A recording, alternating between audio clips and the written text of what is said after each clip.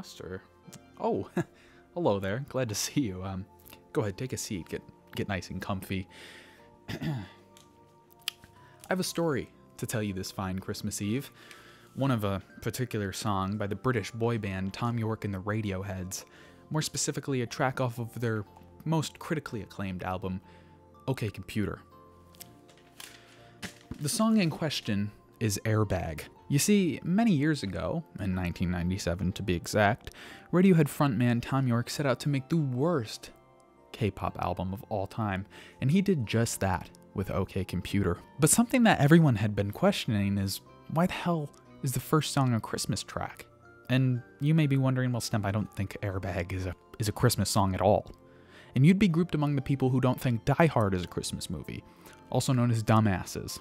You see, it's been long debated whether or not Airbag is a Christmas song by some of the most intelligent people in the universe, Redditors.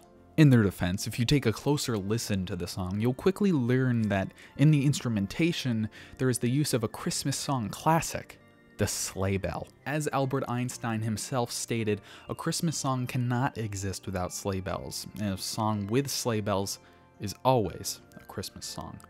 To further prove this theory, I reached out to Radiohead lead robosexual Johnny Greenwood on Twitter to ask if Airbag was intended and indeed a Christmas song, and he said, "Why, yes it is. I thought it was obvious. Bloody hell, there are sleigh bells in it." You see, even Johnny himself says it to be true.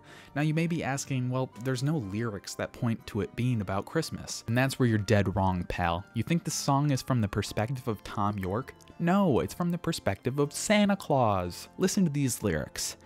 "In a fast German car, I'm amazed that I survived. An airbag saved my life." This is of course referring to the great crash of Santa Claus in Roswell, New Mexico back in 1947.